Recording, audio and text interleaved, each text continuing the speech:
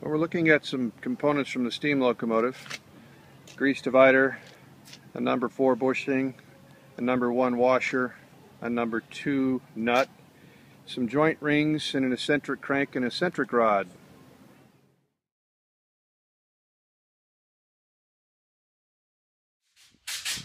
Looking at an Elesco model TP400 exhaust steam injector. Quite a marvelous device on the steam locomotive in the modern era. The same model that the Challenger class locomotives had.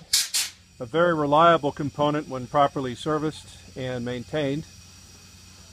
Some of the water and overflow piping has been removed in order to allow us to remove the steam connection to the left front engine and the right front engine. Two very large flexible ball joints right below this flange fitting you see right here.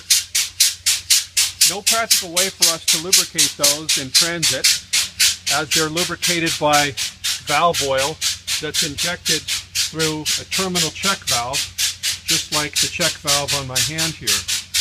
When the locomotive is in operation, oil is forced through the check valve and atomized into various parts of the steam pipe, as well as the actual ring on the ball valve.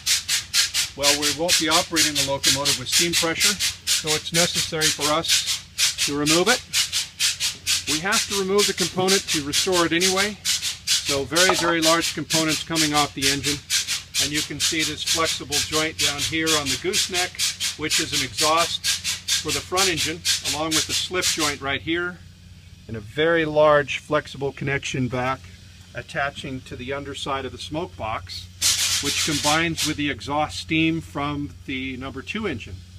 A lot of big heavy components, still a little bit of tough work ahead of us as far as accessing the ball joint and the packing rings inside there, but we've got a pretty good plan on how we're going to get that apart, have a good look at the components, get them lubricated, and get it ready for the return back to Cheyenne.